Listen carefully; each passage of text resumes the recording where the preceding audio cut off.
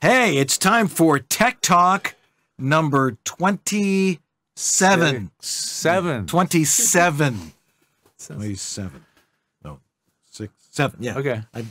You got to count. I believe you. We do that every week, and it's still funny. But we got lots of cool stuff to talk about. You've got your update. We've got stuff to look at. We've got questions. We got questions. A box full of junk. A great question from one of our viewers, and if you've got a question, throw it in the chat room right this very second. Jeff Holman is in our chat room, and that's the Facebook chat room. That's right, and get those questions to us so we can answer them, because George and I love tech questions. That's what gets us going. Sure do. All right, all that and more coming up on VoiceOver Body Shop Tech Talk right now. From the outer reaches, they came, bearing the knowledge of what it takes to properly record your voiceover audio. And together, from the center of the VO universe, they bring it to you now. George Whittam, the engineer to the VO stars, a Virginia Tech grad with the skills to build, set up, and maintain the professional VO studios of the biggest names in VO today. And you, Dan Lenard, the voiceover home studio master, a professional voice talent with the knowledge and experience to help you create a professional sounding home VO studio.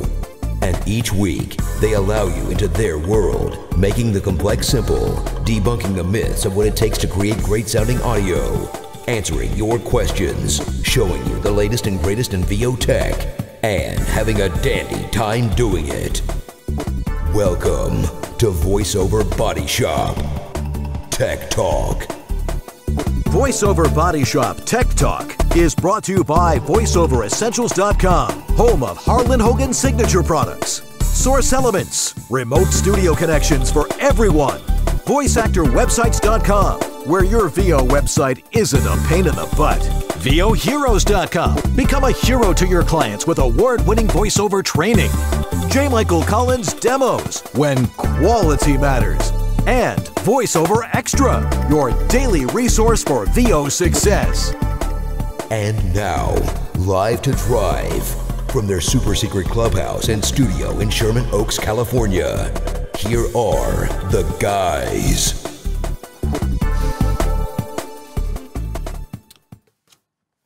Alrighty, we're here for Tech Talk, our favorite thing to do, because you guys watch this stuff and digest it, and hopefully you guys listen to us. And then we hear people tell us on the street, I watched your show and now I'm using that mic and my studio sounds amazing. And I'm booking stuff left and right because I bought that mic. Yeah. Not really. What I love is how it works. People recognizing me on the street and not here in LA. Like on a corner in like Carmel. It's like, yeah. well, I'm like, wow. On vacation. Yeah. It's like, it's kind of fun. So there's obviously a lot of you out there watching it. Right. But there's a reason you guys watch, and that's because, and we're not doing this to blow our own horn here, but thank you. Was that you?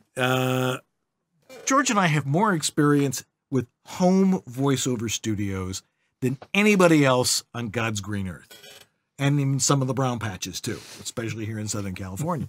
But I think it's probably a combined over 50 years experience doing all this. Pretty accurate. Give or take a few years. But it's a unique environment, and you guys, want to learn how to do it properly. And the best way to do that is to make sure somebody who actually knows what it's supposed to sound like. Whistle. Thank you. Actually gets to hear what's going on in there, and make sure that when you step up to the mic, all you have to do is hit record and not worry about the tech. Not to think about a million things and settings and knobs and plugins. Because you don't really need any of that stuff. If you set the room up right in the first place by somebody who knows how it's supposed to be set up, look at the time and money you can save. Yeah.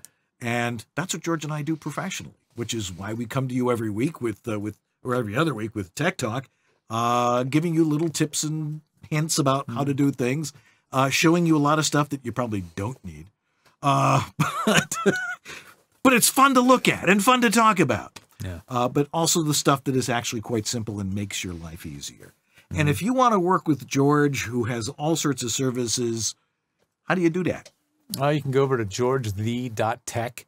It's got a menu of services and a scheduling system where you can book real-time consults, or I can just make you a little basic processing to polish up the audition a little bit, or design a studio from the ground up, or make an audiobook mastering workflow for you. Whatever it is, there's a lot of stuff on there. If you're overwhelmed, just email me on the contact page and we'll steer you in the right direction, because there's a lot of options on there, I know. Dan also does a lot of this tech stuff on his website, his home over at homevoiceoverstudio.com. Yeah. And I tell you what I do and how I do it, how I love going into people's houses, not just to go into their houses, but to actually see their studios. You like to root around in their closets, don't you? And I do. It's amazing some of the things I see in there. But making sure that you're in the environment to record properly and getting you set up properly so that you sound great and that your audio is not going to be an issue.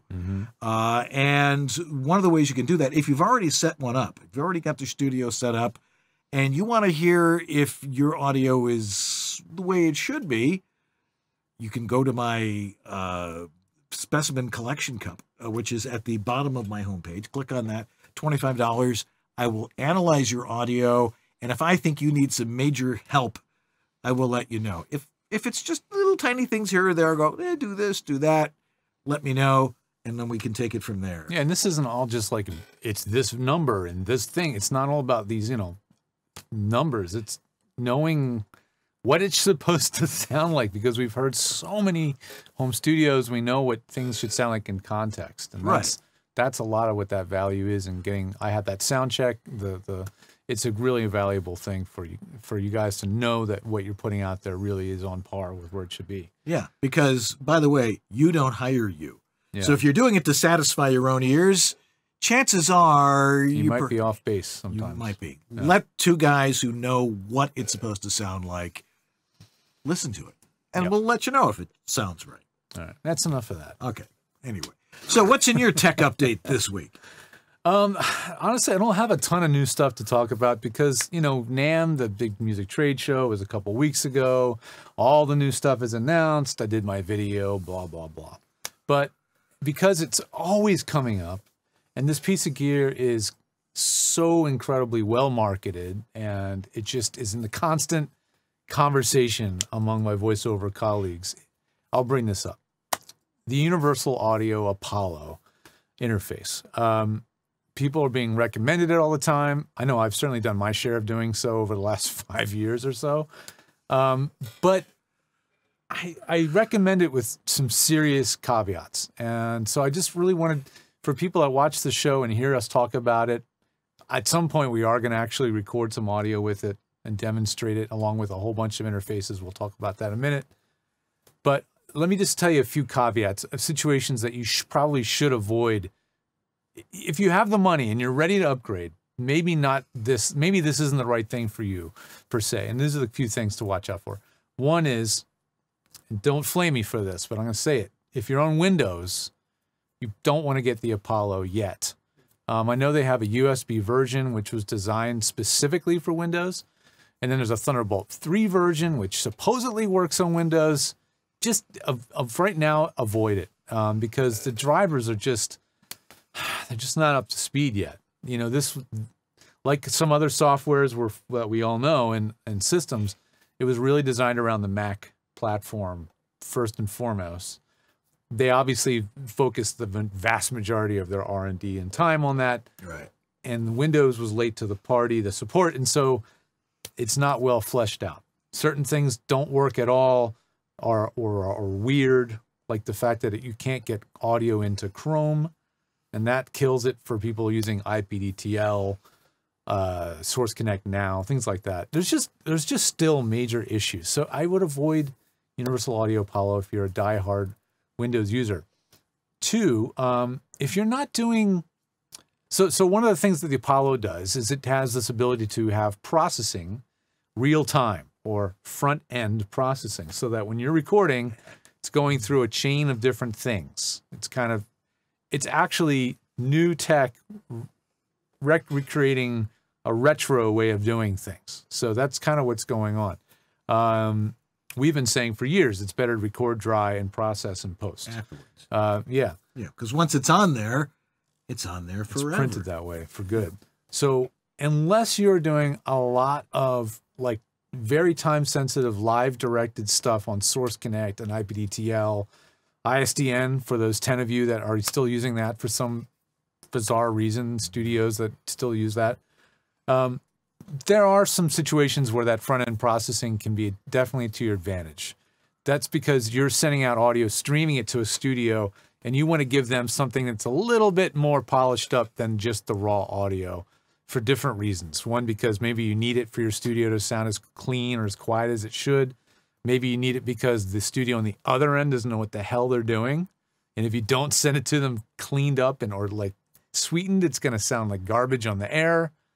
Almost every affiliate station in the entire US has that problem. So that's a reason. But for how many people is that in voiceover? It's such a small, tiny, even smaller than that. It's a really the people small that do it number are of people who are established. They are required to have it, but you don't have it to get work. You work to work your way up to have it. So having it and at that expense, the return on investment is not going to be there right up front. And my last reason why not to maybe get the Apollo is that you are kind of technically challenged, but you kind of like to just figure it out. You are going to go down the deepest, horrible, dark rat hole trying to learn how to do some basic features with this thing. And if you may end up buying it and never make it past the absolute basic thing that it does, you may not even be able to figure out how to get the headphones to work.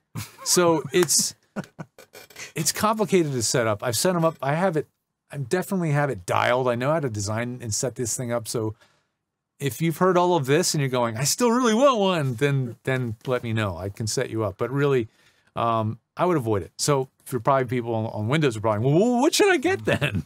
And that's something I want to answer in a quantitative way. Okay. Wait, which is it? Qualitative or quantitative? Well, quantitative would be in enumerated fashion, and qualitative would be like, this is better than that. Maybe it's qualitative. Okay. We want to answer that qualitatively. And one way we want to do that is by comparing a whole bunch of audio interfaces. Right. This is a big project. Dan and I got to make some time. It's not something we're going to do live on the show because it's dreadfully boring. Yeah. But we want to shoot out the Apollo against stuff as expensive as the Apollo, like the Audient ID22, the Apogee Duet, things like this, and as lowly as the Steinberg UR12, which is a great unit. And we have a pile actually. Yeah, here you go. Of okay, so this is just stuff. This is just what was on my shelf at home. This is a new UR12. It's ready to go in somebody's studio someday.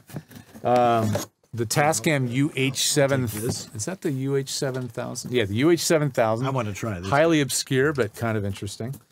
And then some old classics like the Avid MBox 3 Mini, which is 10 years old, maybe? Yeah. So we're not only going to be comparing like price. It's growing. You have to shave it now. It's spider legs. Yeah. Ew. Yeah. Dead spider. This is for you, Ella. My daughter hates spiders. Anyway, we're going to compare things in different price ranges and things of different generations. So, like, again, things that are 10 years old versus something that's maybe 3 years old versus we'll have the mixer face. Ooh. Is in the little bag here, a mixer face. That's cutting edge tech for sure. And, of course, the Apollo I mentioned. Maybe an old Apogee 1. Which is a great unit. A great unit. So we're just going to try an experiment. Years ago, Dan and I did like this super duper mic shootout, and it's been hugely popular on YouTube. It has. Hugely. So many people mentioned, hey, that guy, I love his voice, man. That guy's voice is awesome. What's not to love? So the plan is we're going to, at some point, do a sort of a systematic and boring test where we set up Dan in the studio on the same mic and just we're going to plug each one in. Same script, same mic placement, one by one, and we're just going to try to listen to these things. And are we hearing any measurable or noticeable audibly different? We're not measuring anything, guys. This is going to be completely done by ear. We're just going to listen to them and see what makes a difference. Right, because that's really all we're thinking about. And the funny thing is that different things sound different to different people. Yeah. When we did that mic shootout, everybody was saying, "Oh, you sound great on that." Oh yeah, mic. because No, you we sound great on invite that comments, so we get tons of comments about what people think is the best sounding mic. Right. And somebody I respect said, "You sound great on the Bluebird." Or this is the baby bottle. Is that the baby bottle? That's a baby bottle. Yeah. The blue baby bottle? Yeah. And I went out and bought one. Yeah. And as you see, it's not in my studio. It's out here where It's it out sounds here. good on everybody. Yeah. And in a large podcast, webcast type of situation. You'll notice we don't use lavalier mics on here or, RE20s like they do on a lot of podcasts because everybody likes to sound like they're on the radio. Yeah. We're not trying to sound like we're on the radio. No, we're trying to sound like Dan and George, which is who we are.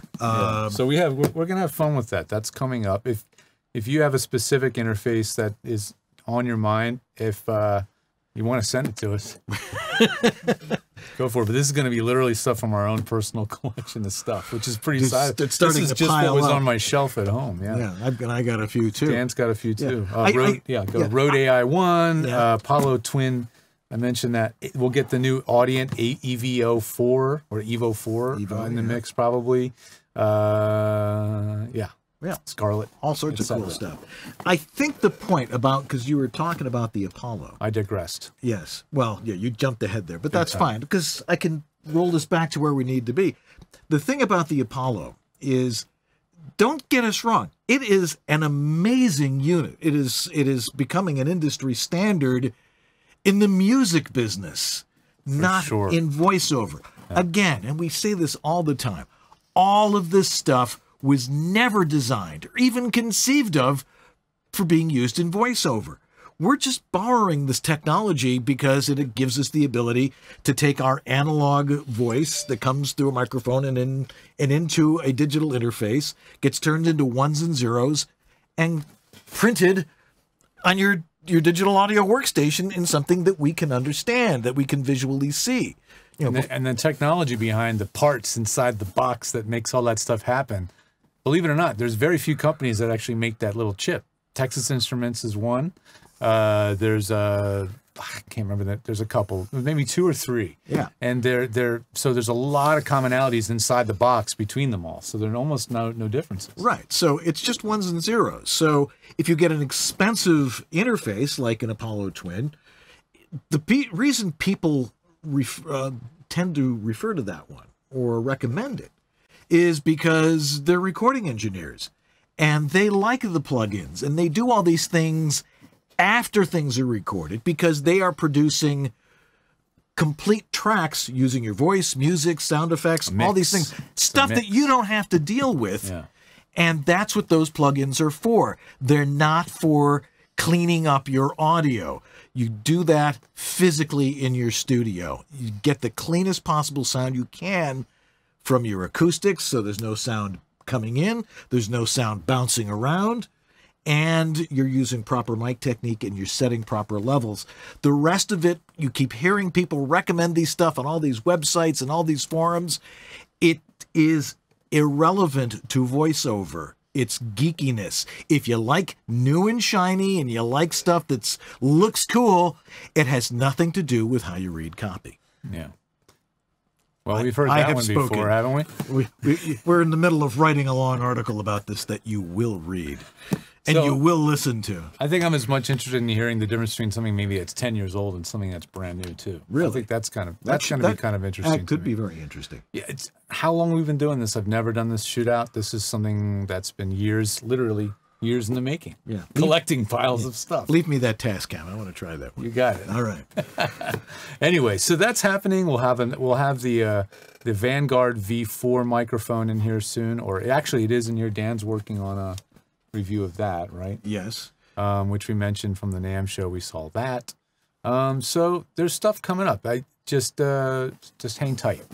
So let's probably get to the questions after a break. I think we'll take a break and we'll do that. So stay tuned. We'll be right back with your questions and more stuff right here on VoiceOver Body Shop Tech Talk. This is Ariana Ratner, and you're listening to VoiceOver Body Shop, VOBS.TV.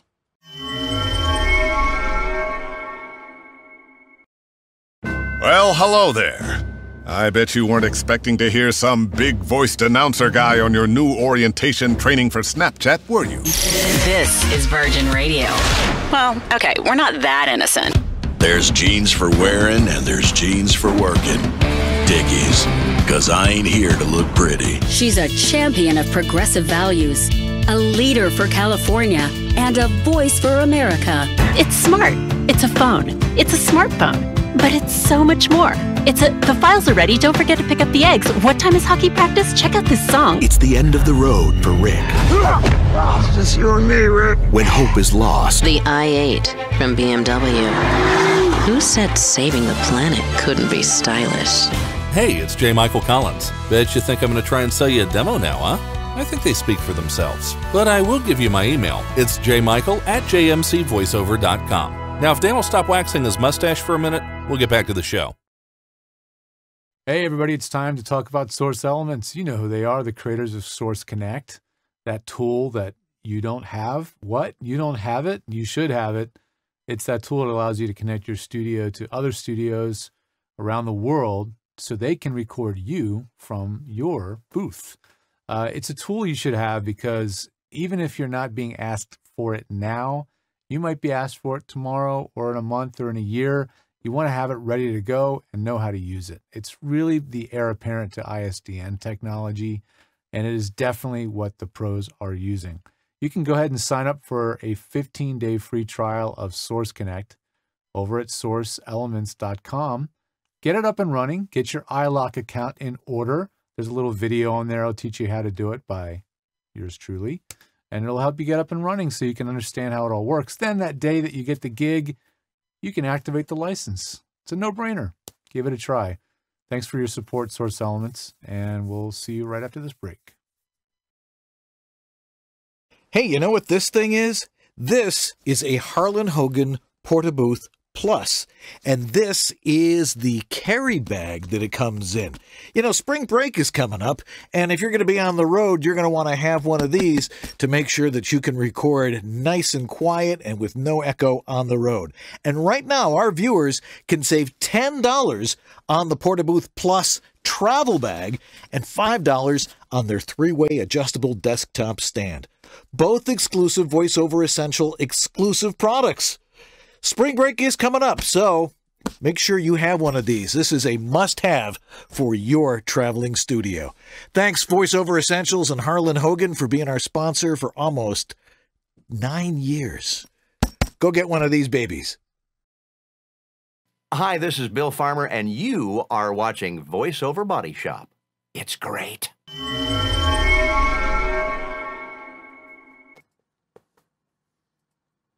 And we're back here on VoiceOver Body Shop Tech Talk. And we've got questions from our audience out there. They pile in here because they want to hear it from the oracles. And I'm glad that they do. That's right.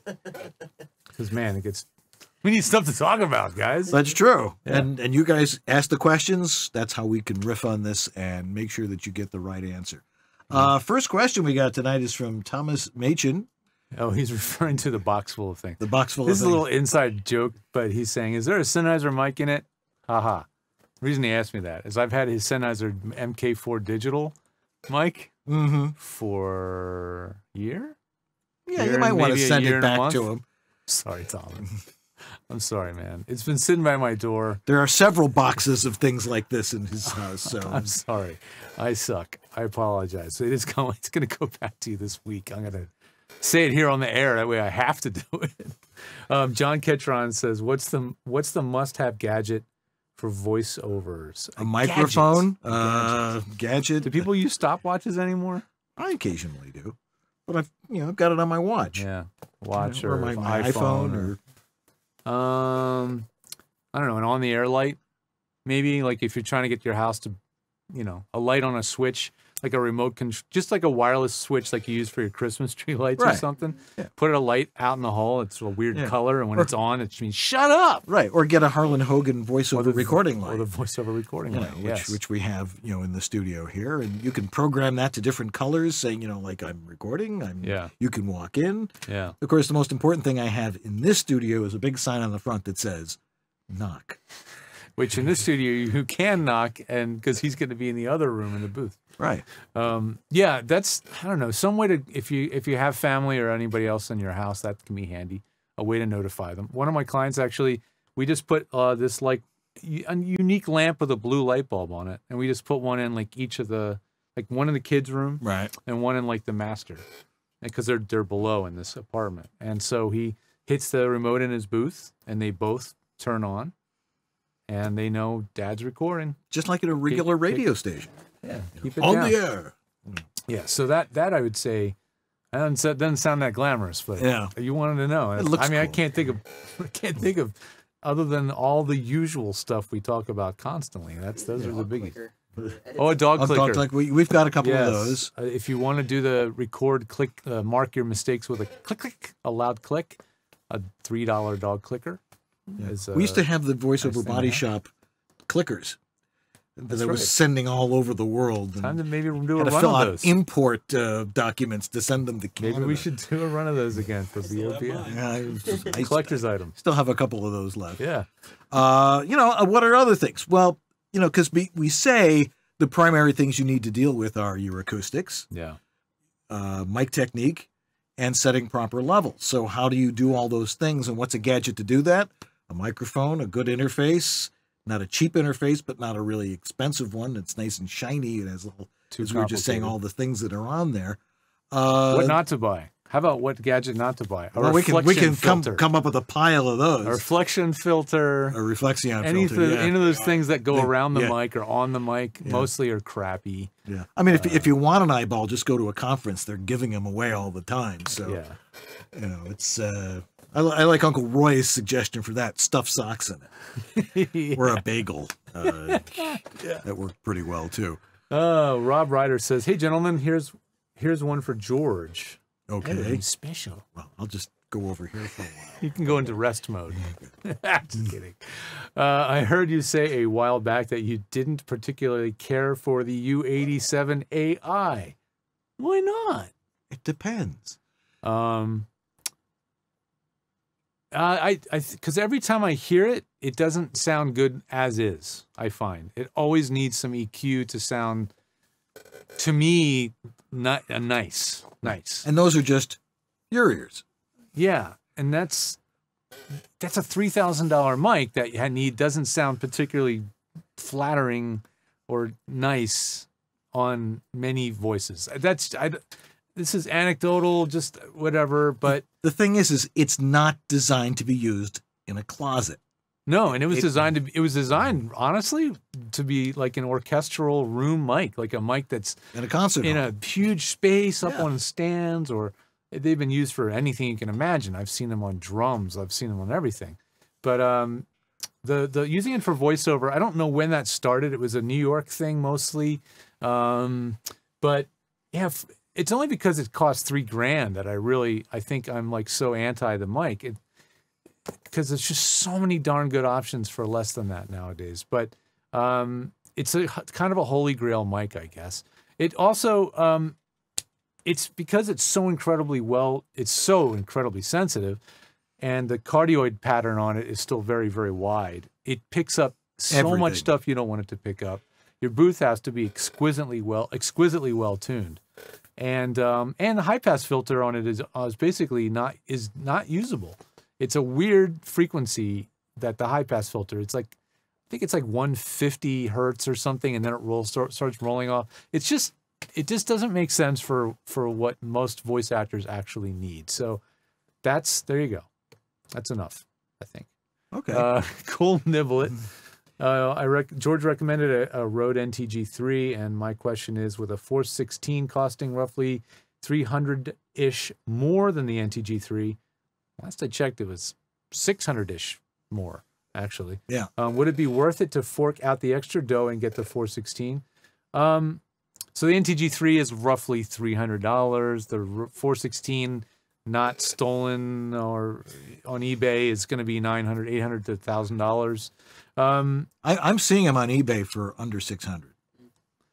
Yeah, if you buy it on eBay, buy it from someone who's really reputable, or from a retailer with a return policy, because there actually were a batch of Chinese. Very, very good knockoffs that were incredibly convincing.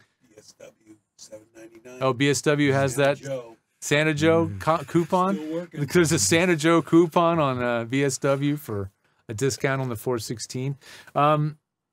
You know, when I recommend things that aren't the 416, it's mainly just to save money, right? So it's for people that want a second mic, or that jump to a 416's cost is just prohibitive. Then I'm going to recommend things like the NTG3, the NTG4. Oh, you know what? You're right. The price difference is, I'm sorry, I got my model numbers mixed up. The NTG3 is roughly $699. I'm thinking of the 4, the NTG4. The NTG3 and the 416 are similar looking, but sound totally different. I don't know if you've ever really tried them together, but I've heard them. The NTG3 is much more warm, like lower end, has more low end richness, and then it's flatter at the top. That's actually a really nice mic on many women's voices. It's not a sibilant. Yeah, it's smoother. It doesn't have a sibilance peak that the 416 has, but the 416 is that cut through the mix, you know, sound, and they're very, very different mics. So the answer is they sound different. So if you can do like an A/B test borrow them or buy both and return one, so you can hear how that sounds with your voices, your needs in your studio. Right. Then you can make a judgment call. But they are dramatically different sounding. It's not subtle. They're different. Yeah. Well, that gets me into a question we got this week from a guy by the name of Mike Gordon. I'll paraphrase. This is a whole story, This is a whole story. This is a guy he's 70 years old, spent time in the Navy with learning Navy electronics, and he's been there, done that. Yeah, it was in the broadcasting business. He's been homeless. He's currently has cancer, and they said he has only a few years to live, but I think he's probably doing better than that. So he's like 70 years old. He says, I wanted to do something different with my life, and I wanted to do voiceover. Oh. And without knowing about us, he has a Rode NT1A, a complete audio 6DI. Good basic setup. Yeah, started practicing, and he's been doing all these things. He's doing some inspirational stuff. And then somebody suggested he watch our show. Oh. And listen to a couple of things we said about mic placement and all these things. And he had terrible sibilance trouble. He took the couple of things that we told him, and now he sounds great. Then he asks about, he sends me 4 pieces of audio, different microphones, different setups. He says, which one's best? And I listened to all of them. The guy sounds great on all of them. No, does it sound slightly more echoey on one and than the other? Maybe a little bit. Yeah. The point is that it's not the microphone and it's not the interface. They're all different shades of mauve, by the way. Exactly. If you're picking colors, yeah, they're almost all. Yeah. I mean, it's an inspiring story, but the fact is that you can't obsess about the equipment. It's not the equipment that gets you work. It's your ability to be a good voice actor and your ability to interpret copy, and not, well, as we like to say, it's not a matter of sounding good.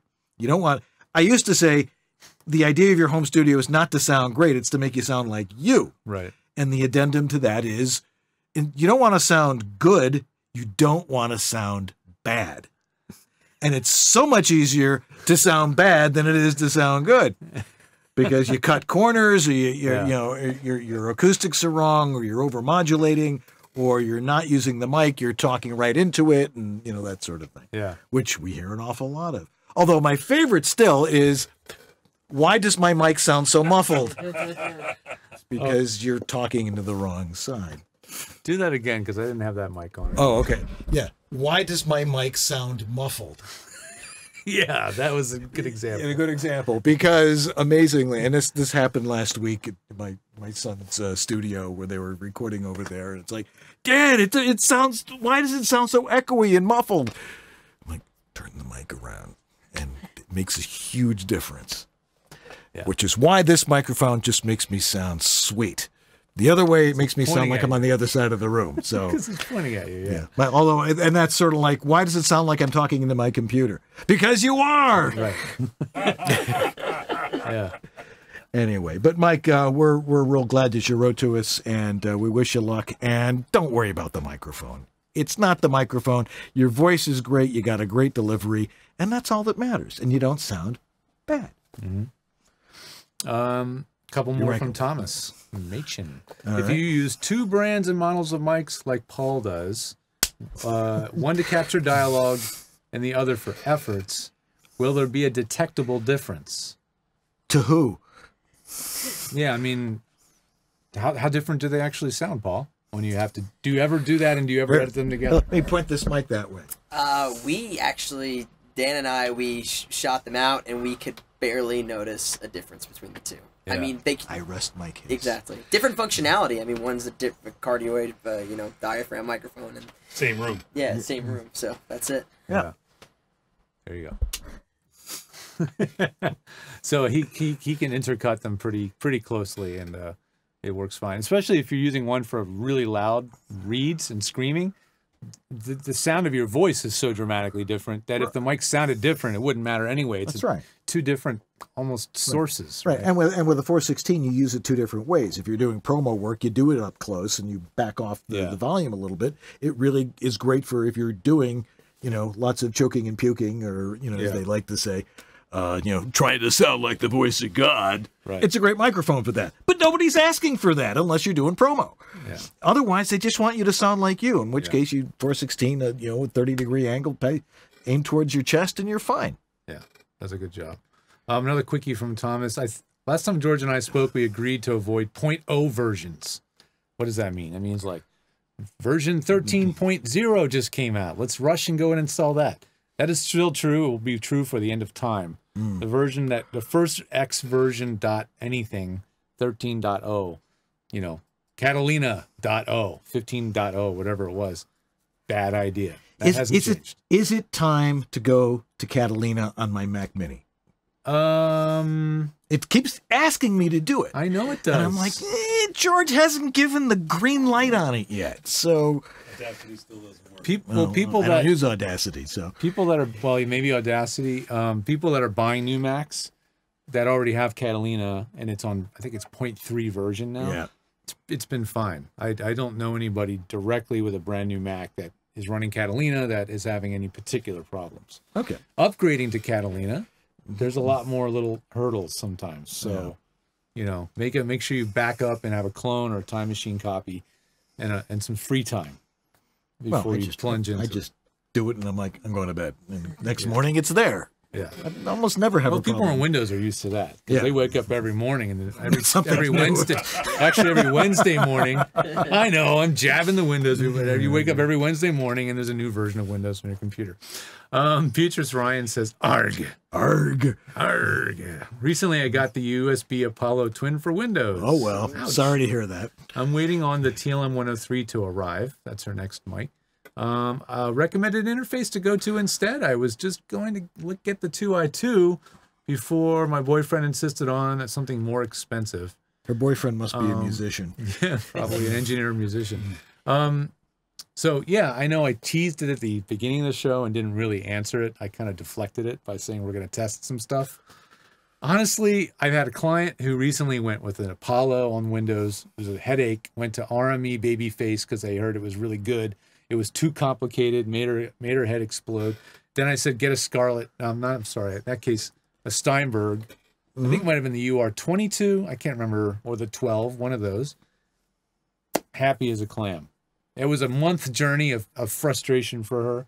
And in the end, getting the least expensive, simplest, straightforward thing sounded good and became a problem solver. So I'm going to recommend the Scarlett, maybe the Gen 3 now, or the Steinberg UR12. I'm still going to recommend those. She says, the sales dude at Banjo Emporium, thank you for using fan, obviously. Clearly, insisted the Scarlett 2i2 would diminish the capabilities of the TLM 103. There was a time when, these old interfaces, maybe that was really a thing. That's a thing to sell new gear and mic preamps. That's not a thing anymore. Yeah. And the guys at Banjo Emporium, guess what their job is? They're musicians, and their job is to sell stuff to musicians. Don't ever go in there. Dan's #1 rule of retail: never walk into Banjo Emporium without knowing what you want. Never ask, well, what would be good for me? They don't know, and they have no idea what's That's like going on. wandering onto a used car lot and saying, "What's the best car today?" Oh, well, I have an Alfonso di Credenza here. You know, it's Alfonso di Credenza. Oh my God. Fred North is using an Audient something or other, didn't say, with my 103 and my 416. It's a great pairing. Yeah.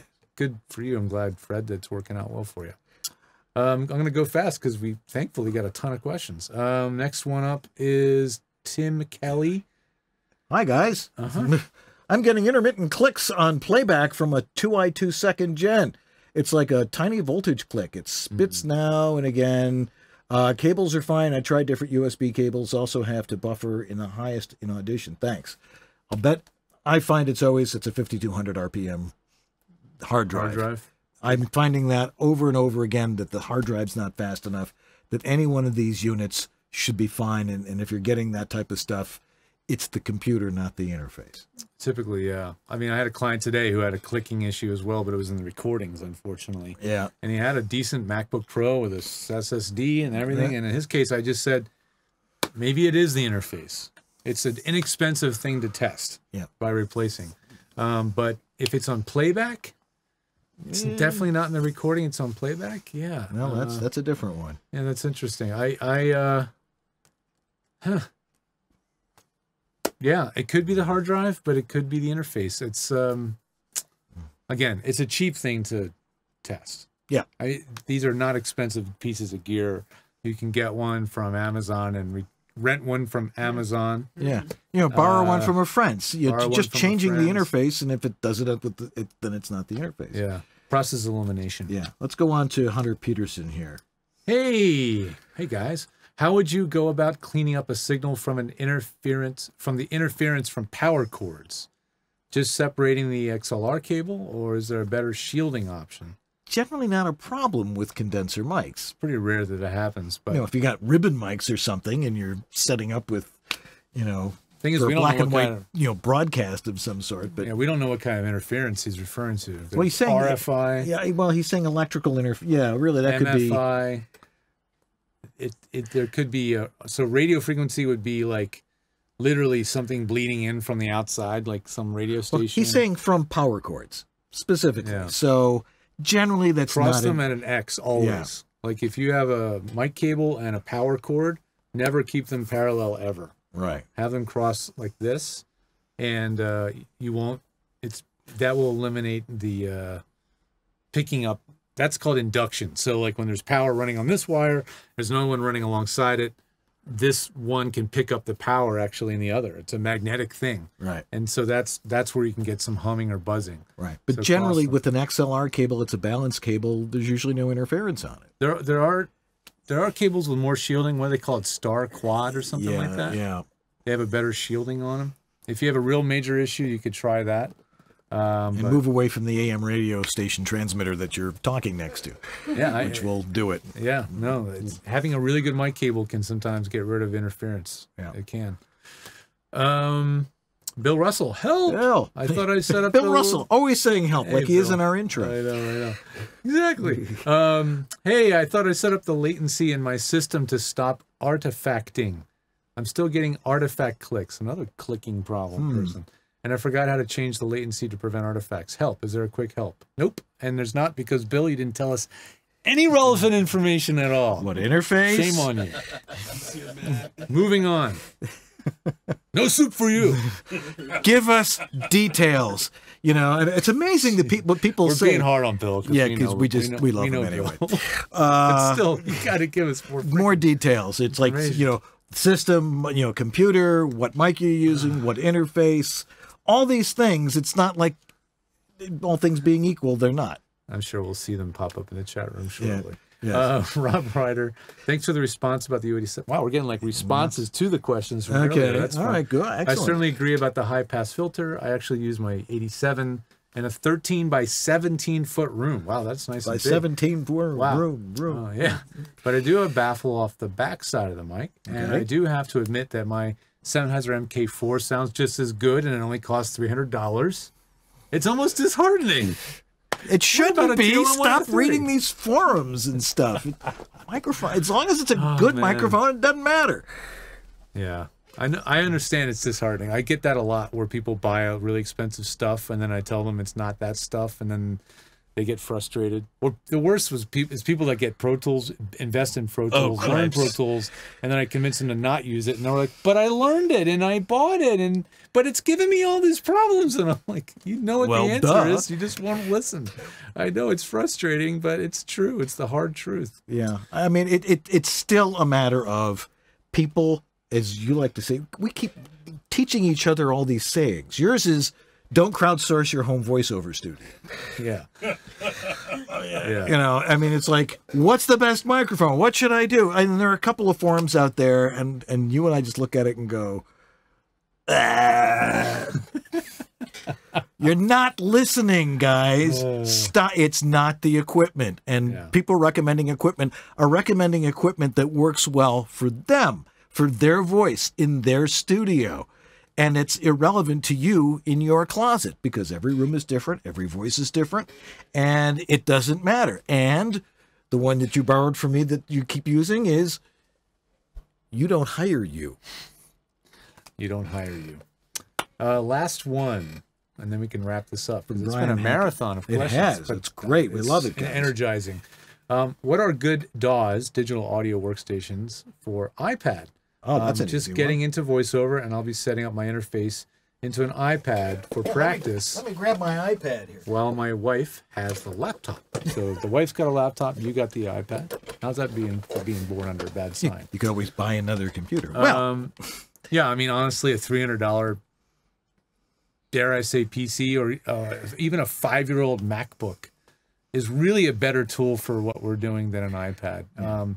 The software on iPad, they're either overly complicated or they're under-featured. And I've tried a lot of things. They're trying to cram the features of like a super complicated Pro Tools-like program into an iPad, and you're doing it all with your finger, which doesn't always work very well. Or there's Twisted Wave for iPad, which is pretty darn good until you try to use it every day, all day, and then you'll start to become very, you'll lose patience for the fact that there's no actual operating system or file system where you can easily move files around. You can't easily do certain things that are just you take for granted on a computer. But here's Twisted Wave on the iPad. It looks like that. And it's super duper simple. It looks eerily like the desktop version. It is. And it works similarly. The interface is, of course, touch, so it's got some real differences. It's lacking this stacking feature, which is nice if you want to have a couple little polishing presets for certain audition type work. So that's a little annoying. But at the end of the day, for $10, Twisted Wave on iPad is pretty much the winner, and it will be until something else comes along that dethrones it, I think. Right. Well, you've got to have the interface that will work, on a new iPad with a Thunderbolt or a Lightning cable. This reminds me of a huge pet peeve. I'm glad I brought it up then. On iOS. And this isn't just iPad, it's anything iOS, iPhones, iPad. There is no interface selection function in anything on the iPad. So when you hit record, it's a complete freaking crapshoot. What's going to record? Is it going to record the mic on the phone or the iPad, or is it going to record the mic that you plugged in? Yeah, I had to deal with that the other day because I was setting somebody up on an iPad. Yeah, she was recording in a closet and she wanted it simple. She wanted to be able to read the copy and just have it there. Right. And I'm like, okay. And when she plugged in an Epigee mic, wouldn't work. Didn't recognize it. Had to go in and download different a firmware thing? It was firmware update for the mic. Oh, man. But once we did it, then it worked. It just you plug it in and it becomes a default thing. Original Apogee mic broke, and then they had to do a firmware update to work on a newer iOS. Blah blah blah. It's frustrating when it doesn't actually detect, and every single time you record, you have to double check maybe Yep, it's that mic because it's you just don't know. Scratch on it, and that's and annoying. make sure you get it right. Yeah. Anyway, I think that's I'm spent. Boy, but here's the thing, guys. I mean, just asking these questions, the ones that have to do with why doesn't this work and why should I use this, that we thrive on that. That's why we're here. Yeah. And hopefully, convincing you to keep it simple and not knock yourselves out with got to get the best mic, because the best mic is going to make your room sound like a really big room. And the more sensitive the mic, the more the imperfections of the room you're in become apparent. And that's when everybody's like, well, I have a U87. Now I got to use all this, all these filters and stuff like that. It picks up every mouth click, even ones I'm not making. They're coming from people next door. And so you got to use all this software to fix that. And it's like, do it right up front. Yeah. All right. Well, I think that's enough. I think George's brain is actually beginning to bleed from all this. And literally, I have a client who's chomping at the bit, who paid for the rush fee to talk to me in 5 minutes. So we got to wrap this up. So let's wrap this up. We'll be right back to wrap this up right after this. And you're enjoying VoiceOver Body Shop with Dan Lenard and George Whittam. VOBS.TV. What question do we get most often? Far and away, it's how do I even get started in voiceover? And we have a great answer to that question. Take the VOHeroes.com free Getting Started in VO course. You heard right, it's free. And it's available online 24/7 at gettingstartedinvo.com. That's gettingstartedinvo.com. If you've been watching VOBS and thinking that you need to get in gear and start your own voiceover career, this is the course you should start with. You'll learn about the vocal skills you need, the storytelling skills you need, the equipment you need, the business skills you need, and the mindset you need to have, all in one single comprehensive online course taught by VO Heroes David H. Lawrence XVII. This course won the Backstage Reader's Choice Award 4 years in a row. And again, there's no charge. It's absolutely free. Want to take it? Of course you do. GettingStartedInVO.com. That's GettingStartedInVO.com. As a voice talent, you have to have a website. But what a hassle getting someone to do it for you. And when they finally do, they break or don't look right on mobile devices. They're not built for marketing and SEO. They're expensive. You have limited or no control. And it takes forever to get one built and go live. So what's the best way to get you online in no time? Go to voiceactorwebsites.com. Like our name implies, voiceactorwebsites.com just does websites for voice actors. We believe in creating fast, mobile-friendly, responsive, highly functional designs that are easy to read and easy to use. You have full control. No need to hire someone every time you want to make a change. And our upfront pricing means you know exactly what your costs are ahead of time. You can get your voiceover website going for as little as $700. So if you want your voice actor website without the hassle of complexity and dealing with too many options, go to voiceactorwebsites.com, where your VO website shouldn't be a pain in the you-know-what. Your dynamic voiceover career requires extra resources to keep moving ahead. Now there's one place where you can explore everything the voiceover industry has to offer. That place is voiceoverextra.com. Whether you're just exploring a voiceover career or a seasoned veteran ready to reach that next professional level, stay in touch with market trends, coaching, products and services while avoiding scams and other pitfalls. VoiceOver Extra has hundreds of articles, free resources and training that will save you time and help you succeed. Learn from the most respected talents, coaches, and industry insiders when you join the online sessions bringing you the most current information on topics like audiobooks, auditioning, casting, home studio setup and equipment, marketing, performance techniques, and much more. It's time to hit your one-stop daily resource for voiceover success. Sign up for a free subscription to newsletters and reports and get 14 bonus reports on how to ace the voiceover audition. It's all here at voiceoverextra.com. That's voiceoverextra.com. .tv. I don't know why. It's crazy what they do here. I think I'm going to go somewhere else and have a cheese sandwich. Wow, that was a lot of stuff. Man, I think we talked louder and louder as the night went on. I know, because we were getting angry. It's like we're like trying to kill our own business by telling people don't do this and don't do that. For you. Like but we're still here. If So I was trying to make more money, you need to run Pro Tools, and you need the Apollo Twin, and you need this 7 different plugins. Yeah. Oh. I'm glad I've worked you in properly since I got here. Okay. It costs a little bit of money to do this show. Yeah. I mean, we have all this equipment, and we have a director and professional staff. Well, somewhat, but we need to maintain those sorts of things, and we really appreciate the donations that we get from people.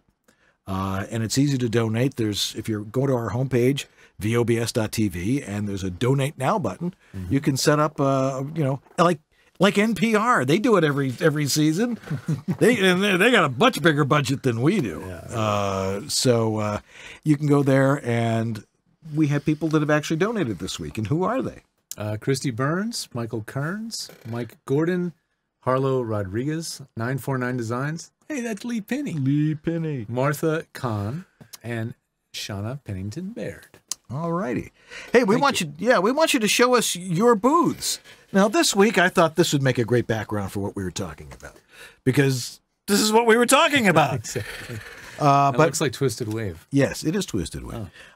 So send us a picture of your booth in landscape, not portrait. Right.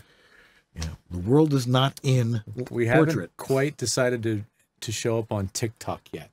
What is TikTok? There God, you go. I'm getting old. All you need to know right there. Okay. Yeah, but by next week, my mom's going to be using it, and she's 89 years old. So it's true. Anyway, send us your pictures of your booth. Send them to theguys at VOBS.tv, which Sue will now put up right now. And there's our email address. Also, if you want to be in our audience here to attend all this stuff live and maybe ask questions or make rude comments, you can by writing to that same address and say, hey, when are you doing the show? I'm going to be in the greater Los Angeles area as opposed to the lesser Los Angeles area. And you can come join us here and be in the show live, which would be just great. We need to thank our sponsors, by the way, like Harlan Hogan's VoiceOver Essentials, VoiceOver Extra, Source Elements, VOHeroes.com, VoiceActorWebsites.com, and J. Michael Collins Demos. All righty. Hey, we also need to thank the Dan and Marcy Lenard Foundation for the betterment of live and recorded web and podcasting. And, of course, Sue Merlino, our amazing technical director, who was dead on tonight. She got it done. Yep. Jeff Holman, who's stepping into the seat for Social Chatroom media. Mod. Great job tonight. Thank just you. stepped right in, and those questions were there, and that's what we need. Yep. And Lee Penny. For being Lee Penny. Yeah. All righty. Well, that's going to do it for us this week. We're going to have another great guest next week, so stay tuned for the announcement of who that's going to be, because it could be anybody. But we'll find out then. Anyway, just remember, if it sounds good, it is good. All righty. Well, I'm Dan Lenard. I'm George Whittam. And this is VoiceOver Body Shop. Or VOBS. Have a great week, everybody. We'll see you not in September, but in late February.